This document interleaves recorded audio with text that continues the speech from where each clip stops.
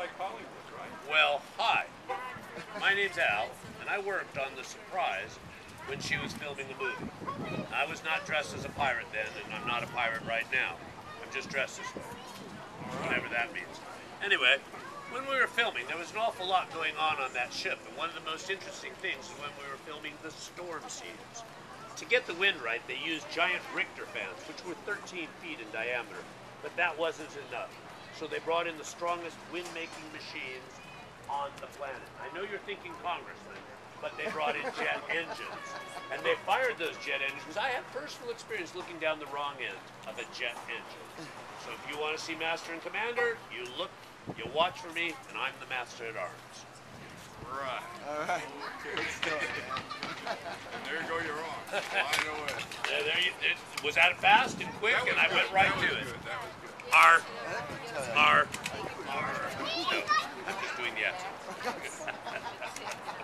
Just sounded good. Thank you, sir, very much. What's your name? Al. Al. Yes. I did say that. My name's Charlie. Well, 25, you go into the white ferry boat, and there's a line in there for the pilot.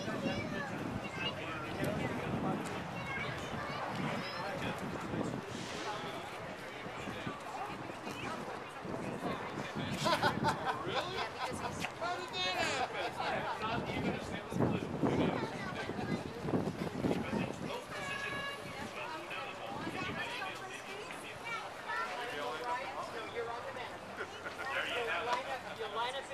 Good luck to you, Al.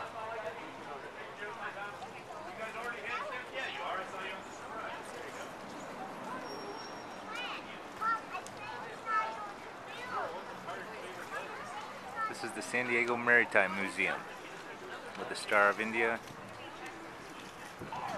amongst several others. Guys enjoying your way around the museum yet? We've been. Just so you know, and we have the art exhibit. Have you seen that Organics